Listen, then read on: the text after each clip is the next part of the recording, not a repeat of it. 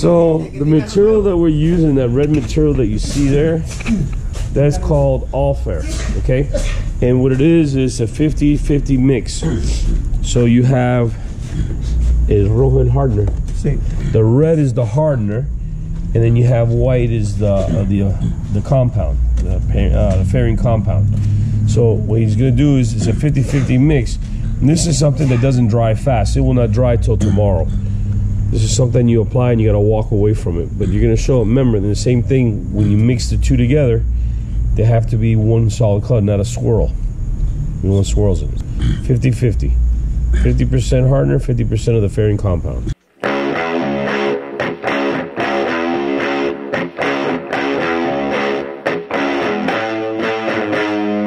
See how it's not mixed 100% yet? So you see swirls.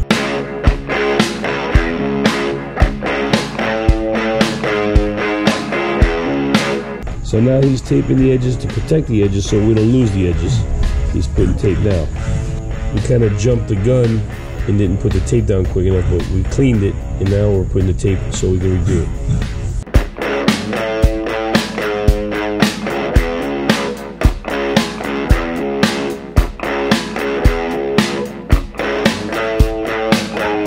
You see how the tape protects the areas, and now you have to sand them. The good thing, when the mistake we made, this stuff doesn't dry right away. It takes 24 hours to dry, or a little bit less than 24 hours, but it takes the time for it to dry.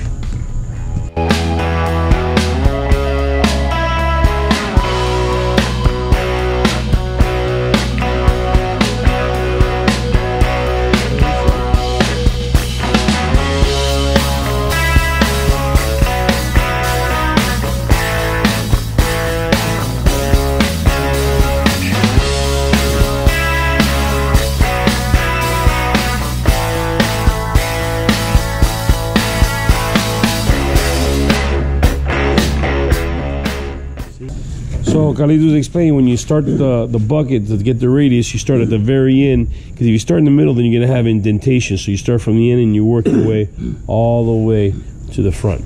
Remember, that was only the first one. We got to do another one to be. So when you're making the fixing like these pieces, when you fair it all in, you can't just fair a section. You got to fair the whole thing.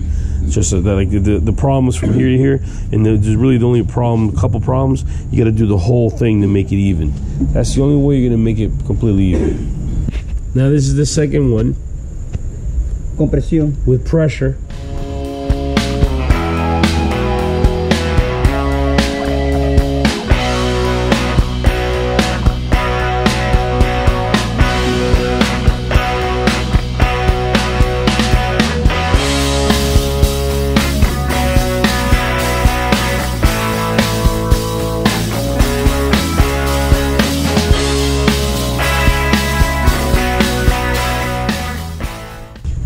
Look at it like this.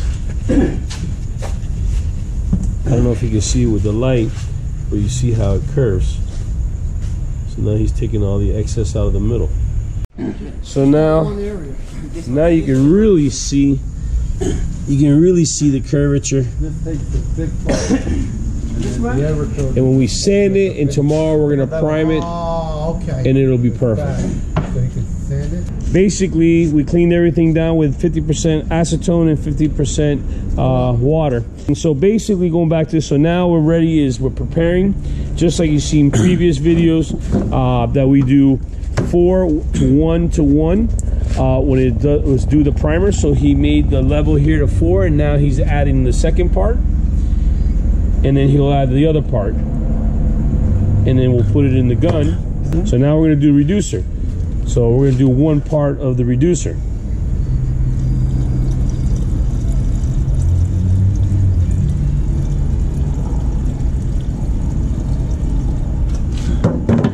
And now the next part will be the hardener. The hardener here. Sorry, I didn't realize it was in the light. So now he's going to put the hardener in.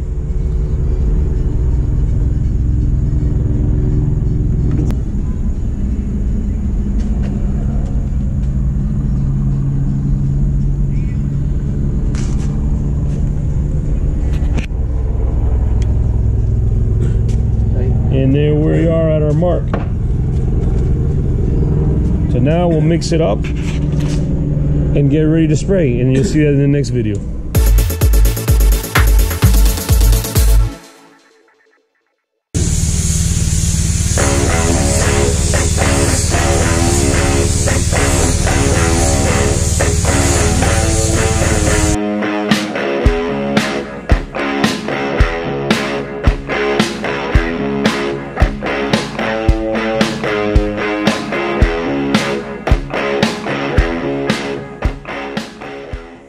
So from the previous video, you've seen that we painted the boat with a primer. We put 3 coats of primer.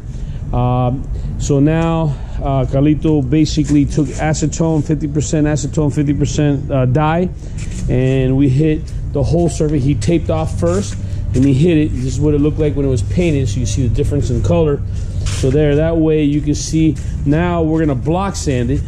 When we block sand it, we're looking for all the little defects that was missed from before, because that's why we had to paint it.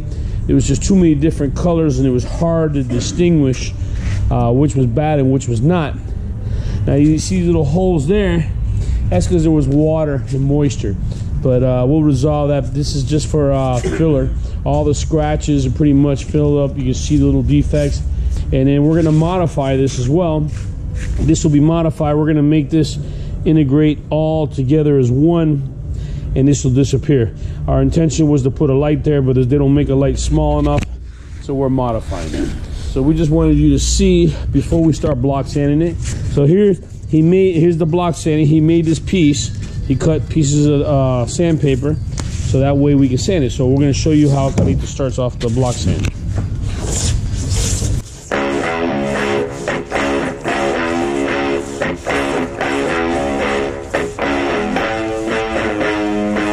He's not pushing hard, he's just slightly hitting it. And you can see how it's leaving the marks. And once all the blue goes away and it's all white, then there'll be blue spots, and those are the spots that we have to correct.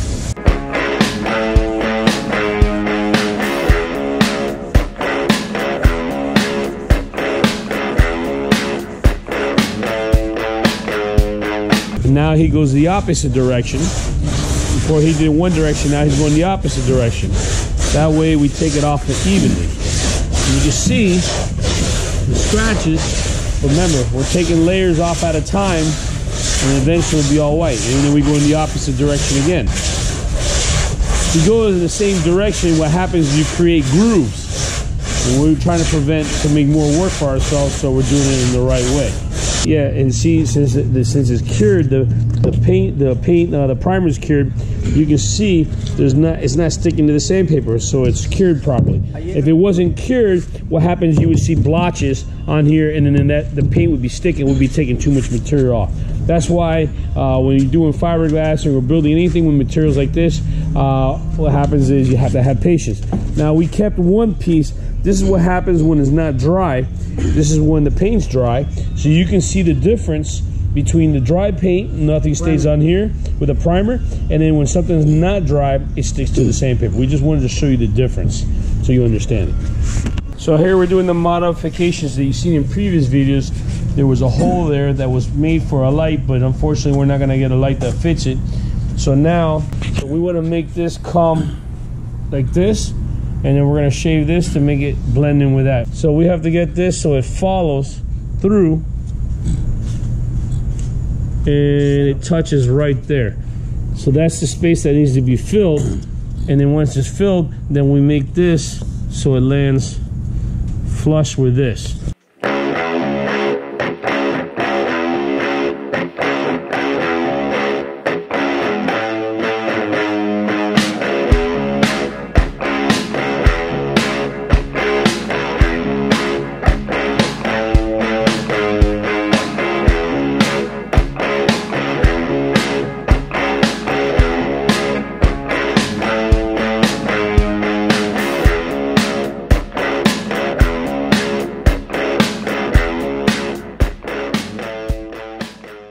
So if you notice, he has the tape on the wood, so that way the wood can come right off when he takes it. Once it hardens a little bit, we gotta let it harden a little bit. This radius here, this surface area is going to stay the same. We're just making the design for the V to come to integrate to here, and then from here we're going to make this integrate to here. So you're going to see this process now. The weather plays a huge part when it comes to this. Normally this would be dry by now, but because the temperature is a little bit cooler, it takes a little harder to kick. So as you see, as he touches it with his finger, he wants it somewhat a little bit tacky, so when he peels the tape off, it'll show its form. Then once he pulls that off, then he'll take the residue, because it's not cured 100%, cut the edges to find the edges. So it's starting to harden up. We're just waiting a little bit more. This is like a waiting process. So now it's pretty much starting to get tacky. We're gonna let it sit a little bit more, but now we don't have to put pressure anymore. And again, so we got rid of the hole, extended this part out, so it integrates to about here. And then now once we have that, then we'll integrate this part to come here. So you see he's already cutting the edges off, so it doesn't get too hard, and he peels it off.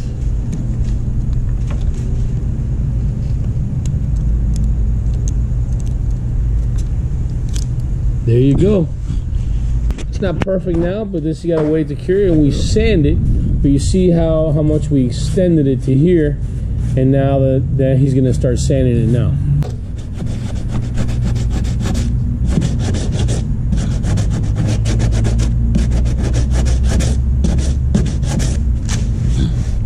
You see? Here now is the transition. Still needs to put a little more, but this is just the transition part to get our lines.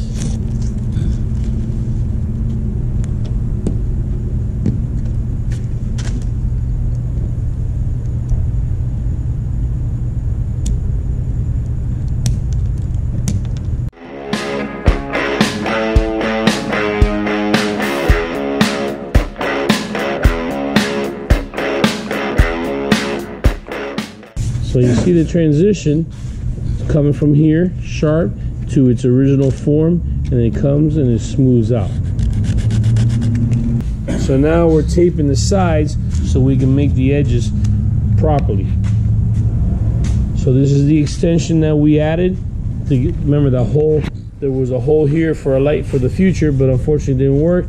So now we're making the edges so we can keep the form, so we can correct all that. This was originally 77, and now he's going to use Evercoat with a different color. So the Evercoat, the reason we're using the Evercoat, so that way, because it dries quickly. We're having some issues with some temperatures here, so we're trying to resolve this. Temperature plays a factor when you're putting the hardeners in. The colder it is, the more hardener you need, and the hotter it is, the less hardener you use.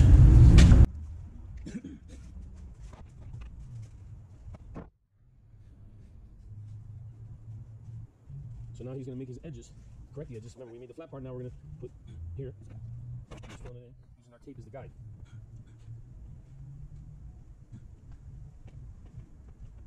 And remember, the P77 is for building up, and the Evercoat is like the finish epoxy.